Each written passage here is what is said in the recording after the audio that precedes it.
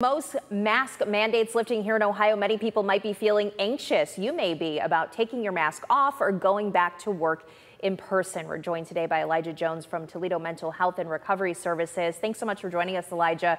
We've spent the last year plus now dealing with mask wearing, distancing, working from home, and now we're beginning to go back to normal.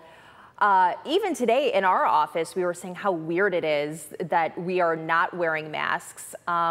Talk a little bit about some of these anxieties and thoughts that we're all having right now.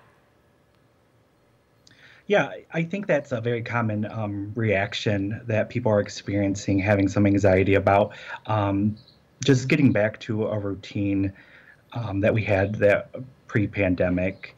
You know, about a year ago, so many of us were told to leave the office and not come back for an unknown amount of time. So there is a lot of anxiety, and that's really normal.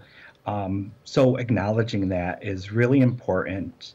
And I think, a lot of people still probably feel unsafe even going back with the restrictions being lifted.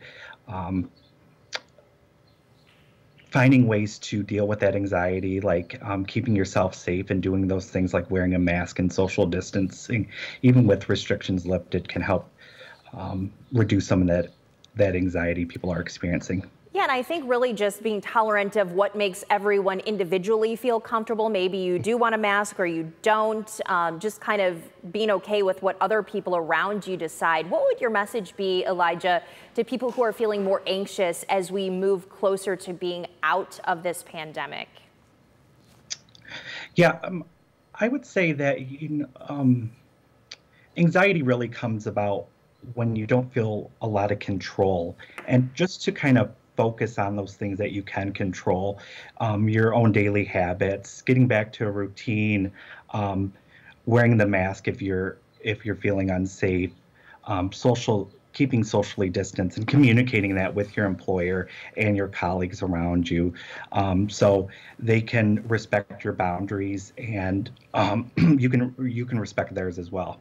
Yeah, that was going to be my question too. Would you suppose that, what would you recommend? Should people really be going with what everybody else seems to be doing, which is the norm, or really what they feel the most comfortable doing during this time that may still bring a lot of uncertainty? Mm-hmm.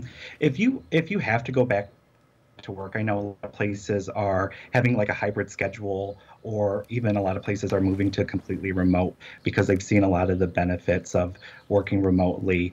But if you do have to go back, it's really important that you communicate how you're feeling and what you're willing to do, and what will help you feel safe as you return to a new normal. Really, it's not we're not going to go back to the way things were, I don't think. So finding that new routine, and keeping those kind of standard practices of washing your hands, keeping hand sanitizer on you, and and I think important too that recognizing that when you do feel sick, to take the day off sick and not push yourself, because even as more and more people are getting vaccinated, we don't know how things will mutate, or how or if cases will go up. Where this is all a learning experience for us. So taking a day at a time.